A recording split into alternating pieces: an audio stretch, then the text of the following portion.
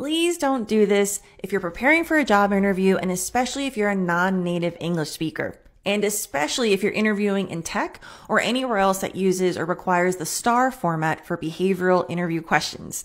Don't script your response first and then try to study it and memorize it or remember it. The reason is, I've seen this over and over again. I know you mean well, and over preparation is actually better for these kinds of interviews, but when you script your response, typically, and even for native speakers, like your writing skills are usually stronger and more formal. So you're going to end up using more advanced vocabulary, maybe vocabulary that you know, but you don't use on a daily basis. Your sentence structure is going to be more complex. And then that's going to be really hard for you to remember. And what happens is, because you like it so much and it does sound so much more formal, in the interview, you're going to focus your energy on remembering the structure and the words instead of the message, the story, your value. And that is not going to get you the job. So what I actually recommend is I want you to record yourself, and you can use the transcription like dictation or the voice to text feature on Microsoft Word or any other thing that you use. Record yourself and then transcribe what you're saying. Then you can kind of organize the order, make sure it's in STAR format, maybe optimize a few things. But what's going to happen is your responses that you're studying are going to sound more like you. You're going to use words. Remember, you're not like, you're trying to be a software engineer, or you're trying to be the director of a department, not an English teacher. So you need to focus more on, again, the content needs to showcase you, your process, your skills, how you add value to a company, not the newest word you just learned that you really want to use because it sounds more elevated. There's a time and place for that. This is not it. So focus on the value by using simple sentences, words that are natural to you, any word that causes you to it just triggers that self-doubt, or you're not sure if you pronounce it correctly all the time, use a synonym. An interview is not the time nor the place. So use things that are going to be an asset to you and make you look and sound more confident. Your accent is not the problem. You are the problem. Or more specifically, your mouth. So when you are not understood and you think it's because you have a very strong accent, what's actually happening is there are actually like a couple things, or a few.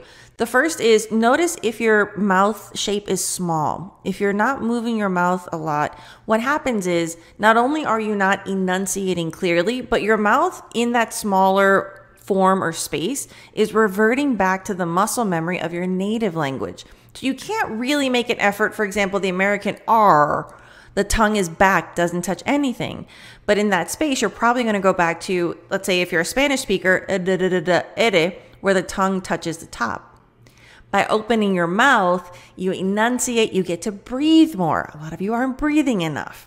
And the other thing that might be happening is you're either, or both, speaking lower or speaking a lot faster. And you're doing that because a lot of times we do that because we hope people, if they don't understand us, it helps you feel better that, okay, it wasn't my English, it's because I'm speaking too fast. So I kind of do it as a self-preservation thing. And I understand, but you don't need it. An accent just makes your English more delicious. Add some flavor. So I don't want you to feel self-conscious if someone asks where you're from because they notice your accent. What I want you to do is speak up so they can understand your message. I like to pretend there's someone on the other side of the door and you have to speak clearly enough and loud enough that they can understand you comfortably. This is fabulous. So whenever you're in a meeting, especially virtual, but really in any situation, try to project your voice so it reaches the person on the other side of the door. So remember, open your mouth and embrace your accent. It makes you extra beautiful. As a non-native speaker, one of the hardest things for you is probably active listening. So what I really want you to focus on when someone else is speaking, or if it's an interview or something and they're asking questions, take the time to mindfully breathe. This is going to help you reduce your heart rate, feel calmer, but also like snap you back into the moment, because what you often do, especially, when English is not your native language, you're probably planning what you want to say because you're like, oh, I want to use the right word. I want to use the right structure. But when you do that, Not only are you not paying attention, but your facial expression and your body language changes. Because if you're listening actively, your face is going to reflect what the other person is saying. Whereas if you're thinking and you're worrying, your face is going to look like this.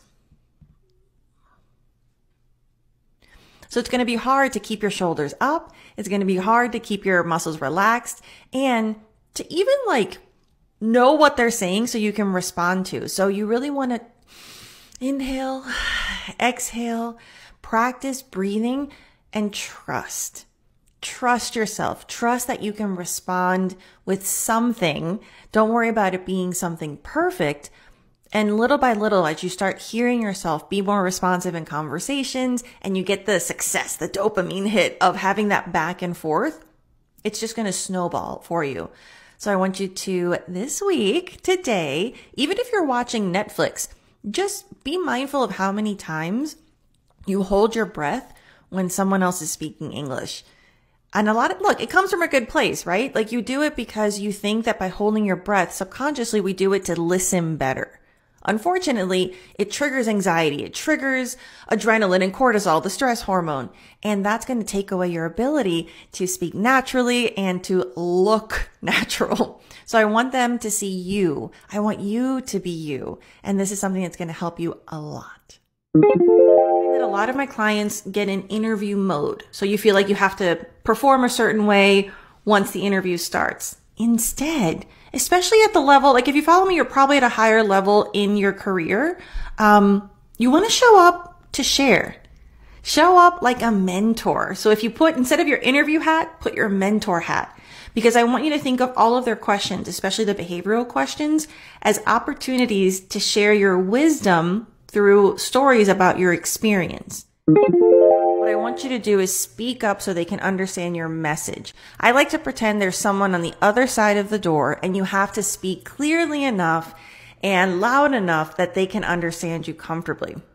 This is fabulous. So whenever you're in a meeting, especially virtual, but really in any situation, try to project your voice so it reaches the person on the other side of the door. So remember, open your mouth and embrace your accent. It makes you extra beautiful. When you're in a job interview or giving a presentation or really speaking in general, breathe.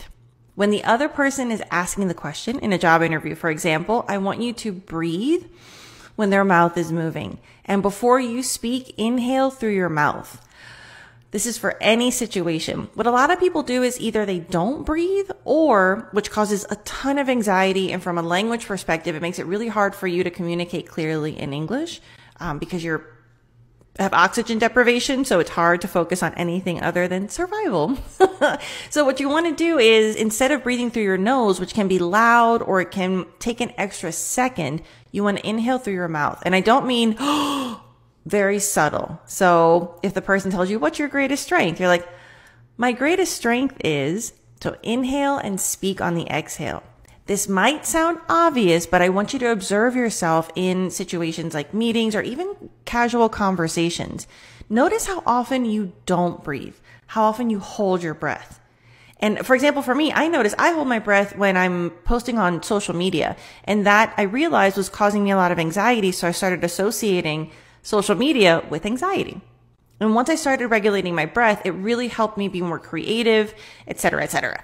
So for you, you might be having trouble with English, or you might think I can't, get my thoughts fast enough in English, when in reality, your language is good enough. Your language skills are good enough. What you want to do is help yourself by breathing more regularly. And it's going to be a very subtle inhale and just speak on the exhale. So it's not a full speak.